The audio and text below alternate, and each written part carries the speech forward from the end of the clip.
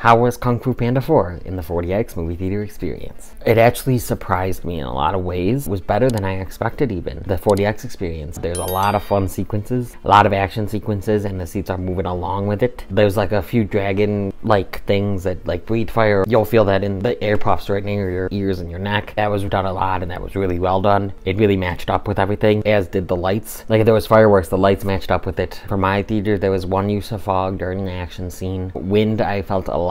The seat movements were really good. When the dragon was finally flying and he went to the right, you kind of felt like you were turning to the right and then turning to the left. There's a few uses of water. There's a raining scene. A lot of things that really immersed you into the film. It's different. It's a different way to experience a movie. There hasn't been like a nice family movie like this in a few months. If the money's right, I think that this is worth it in the 4DX movie theater experience. It's a fun entry into the Kung Fu Panda franchise and it's very entertaining in 4DX. Please subscribe to my YouTube channel. Thank you so much for watching.